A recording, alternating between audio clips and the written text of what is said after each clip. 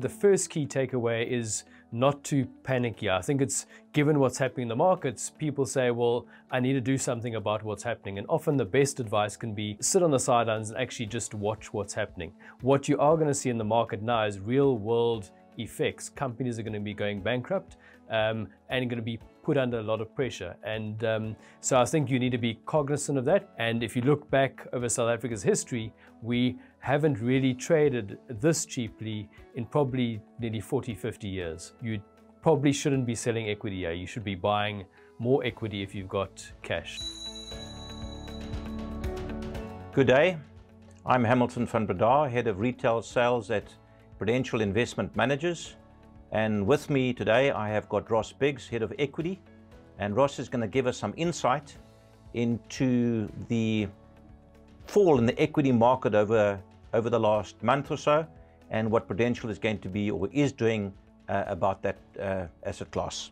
We've seen a massive unprecedented sell-off in the global equity market, the US and the rest of the world, as well obviously as the South African market.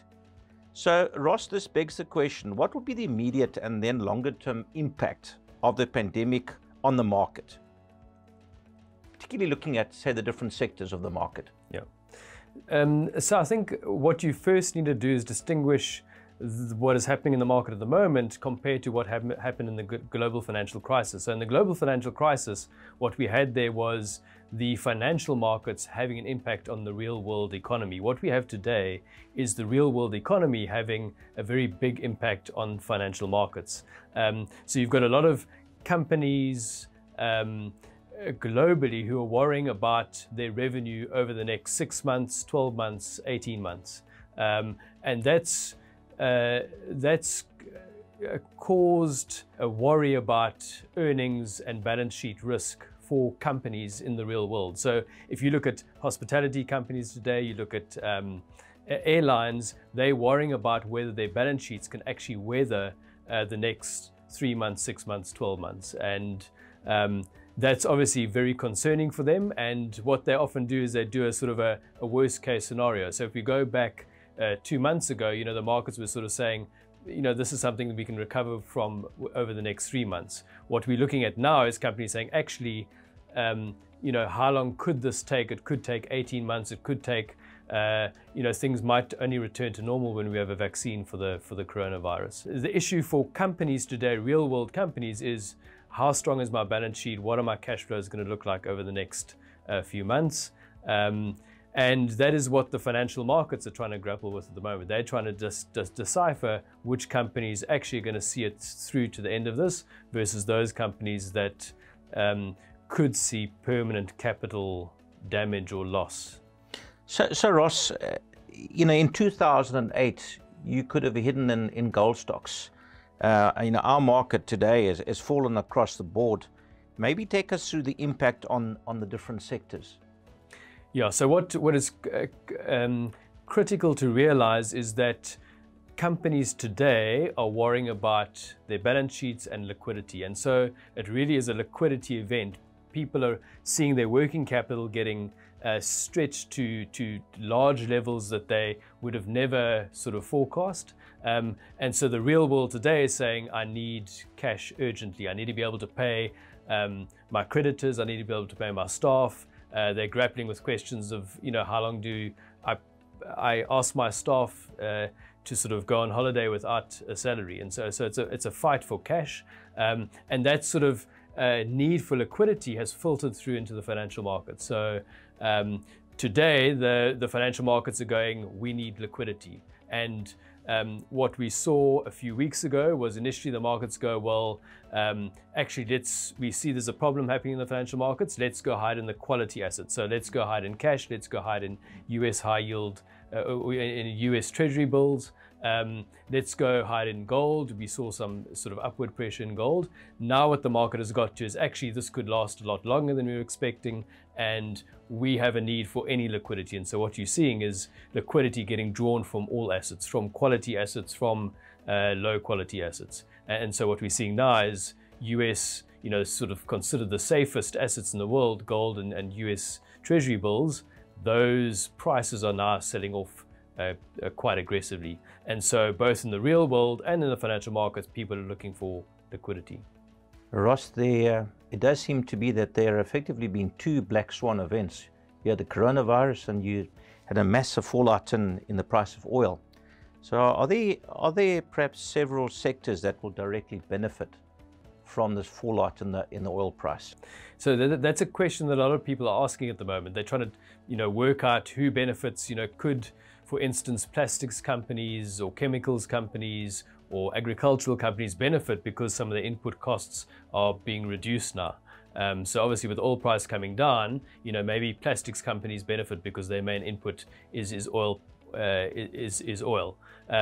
think that's very sort of first level thinking. So that's the sort of step that the market is making at the moment.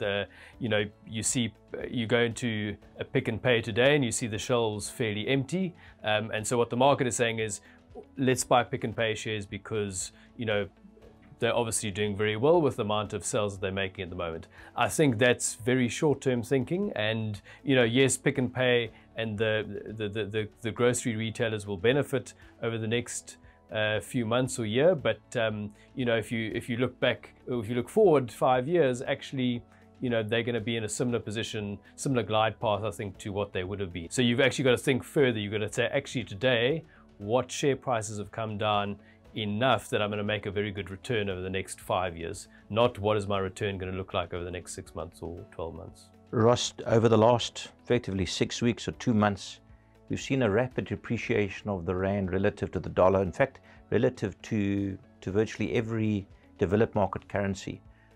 That one might think is that how do you manage such a volatile currency in your portfolio? So how do you handle the depreciation of the rand in our equity portfolios? So we think the rand is very undervalued at the moment, probably in the order of 20% undervalued. So yes, this shock has definitely caused people to raise liquidity, and one of the first places they look is lower quality assets. So take money away from emerging markets, and that's obviously, given South Africa's open economy and that the rand trades fairly easily, that's a place where the market's going to go to try and raise some liquidity. So that puts pressure on our stock market, and that puts pressure on our exchange rate. But that is the case for all emerging markets. If you look at the Mexican peso at the moment, that's selling off massively. So I think, no different to many other emerging markets today. How do we manage that in our portfolios? Well, the one consideration is maybe, do you take advantage of that cheap currency by bringing some offshore assets back to South Africa? So that's one thing we're sort of considering at the moment, particularly in our unit trusts. The other thing is, just assessing the impact on companies. So what we're seeing in particular is a company like Anheuser-Busch, where they are mismatched on their debt versus their income. So they generate a lot of earnings from emerging market countries, but they've funded their business with hard currency debt, so debt in euros, debt in dollars. And those mismatches can put companies under quite a bit of stress. Over time, earnings drives price in an equity portfolio. And when you have black swan events like this, you'll obviously find that there'll be a very big impact on corporate earnings. Yeah. So what is Prudential doing about trying to withstand some of these shocks in their portfolios, their equity portfolios? So I think the first thing to consider is that what we focus on when we make any investment is a 3 to 5 year time horizon. So when we buy a company, we're not trying to guess what the earnings might do or the price might do over the next year. We're looking on a 3 to 5 year time horizon. So it's very easy to wake up today and say, well, it's obvious that casino earnings are going to be falling dramatically over the next year. Sell the shares of those companies. That might be exactly the wrong thing to be doing at this point, because I think it's now obvious to everyone that earnings of certain companies are going to be going down. The trick for us to work out is what companies come out the other side of what we're seeing in the market today. So that for us is what is critical, is trying to work out which companies actually come out in a decently strong position to be able to return their sort of cash flow earnings base to normal levels again. So do you see, or do you have to sort of rebalance from overvalued sectors to undervalued ones, or from sectors with bleak prospects to more brighter ones? So I think what you don't need to do in this market is to go hunting in the extremely cheap sectors. So, you know, given how quality assets have fallen, you don't need to go hunting in the bargain basement. You've got some very high quality assets now at extremely low prices. So I think that's the first point to make. The second thing is also to consider which companies have done very well, or whose share prices have done very well in this environment. So the one company that we are very overweight in is British American Tobacco. They had a capital markets day and, you know, confirmed that actually they've seen very little impact from the coronavirus on cigarette sales. So, you know, there you're seeing quite a strong share price, and, you know, maybe at this point you say, actually, I'm happy to sell some of my BAT shares and invest in companies which are still high quality but whose share prices have fallen substantially. So take advantage of you know, where the market's happy about the earnings stability of a company in this environment, and rather buy companies which are going much cheaper but are equally high quality and have good long-term growth prospects. So what are you thinking about the equity portfolios in the current environment? What are the big investment opportunities? I think, you know, if you look at so the first thing to comment there is just generally the markets are very cheap, and particularly in South Africa. You know, if you look at our market, we're now trading close to a price to book of 1. We haven't seen those types of valuations in many years. So we got close in the global financial crisis, we got close after the IT bubble, we got close in the Russian crisis in 1998. Yeah, we haven't seen the South African market get close to a price to book of 1 probably in 40 years. So this is, if you're looking at the market relative to history, this is as cheap as it gets. And so what you don't want to be doing here is to be panicking and saying, actually, you know, what do I need to do in this market? You know, often the best advice actually is to sit on your hands and do nothing. Given where the valuations of the South African market are today, you don't want to be selling equities at this point. So we've got two investors. And the question really is, what would your advice be to those that are currently in the market relative to those that have currently got funds to invest? I think you are leading to the point where is it time to invest in equities? So there I'd say, you know, the first thing that we consider is valuation. So where are we in valuation space? And if you look at the market currently, where we're trading, you know, so you can put together a well-diversified portfolio today in the South African market with a dividend yield in excess of 6%. And for us, it's important to say, well, what are the dividends going to look like in 3 to 5 years' time? And I think what we can say with a fair degree of confidence is that dividends from South Africa, even given what's happening in the market at the moment, are probably going to be higher in 5 years' time. You know, so if you can match a 6% dividend yield in a portfolio plus, you know, some decent growth in dividends over a 5-year time horizon, I think you make a lot of good money. Another way to look at it is to look at the price to book of the market. So, you know, at the moment, the South African market is trading on close to price to book of 1.